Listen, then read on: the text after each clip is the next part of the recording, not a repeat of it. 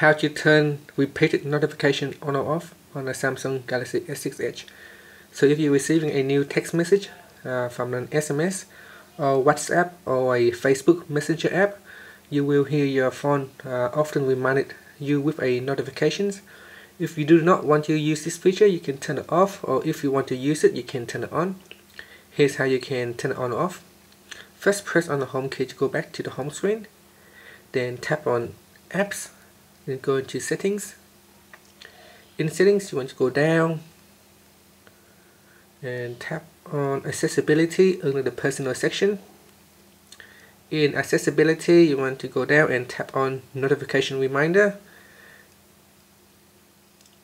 So here at the top there is a switch, you can tap it on or off, so you can turn the switch on or off. And here, down here you can set all the settings as well, such as the vibration mode, LED light indicator, you can turn on or off. And you can also set the interval, so at the moment you can tap on that. At the moment I have it set at 1 minute.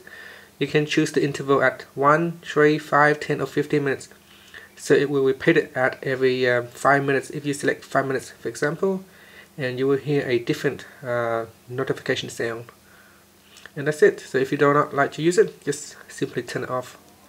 You still get a notification sound, but you only get it once a new message coming in, and then that's it.